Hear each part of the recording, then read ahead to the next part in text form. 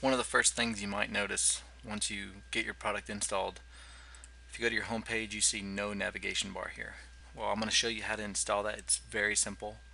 Unfortunately, in the Dynamic Web Builder and Genesis, they don't have tools to put that into your website. Instead, WordPress has one built in.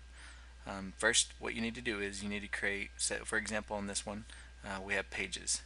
And I created two pages here, the Dynamic for Genesis and also the sample page that comes with it.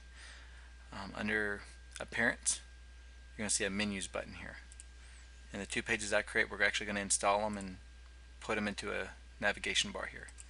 So after you go to Appearance Menus, this is the screen you'll see. And ultimately right now there is no menus created, so we want to create a menu. And I'm going to call it Navbar 1 just to be simple, and then I have to create that menu.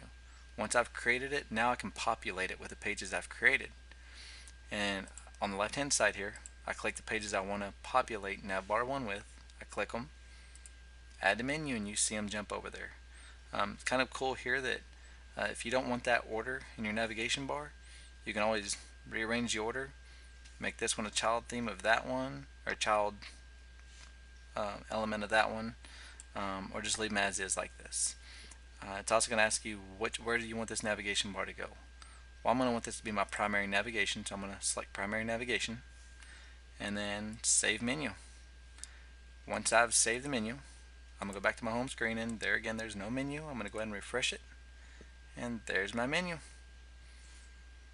And after that, let's say, like I said, I want to reorder these. Save menu. So sample page should come first now. And as you see here, it's not first. I'll refresh it, and it's simple as that to reorder. So I hope that helps. And any questions, just let me know.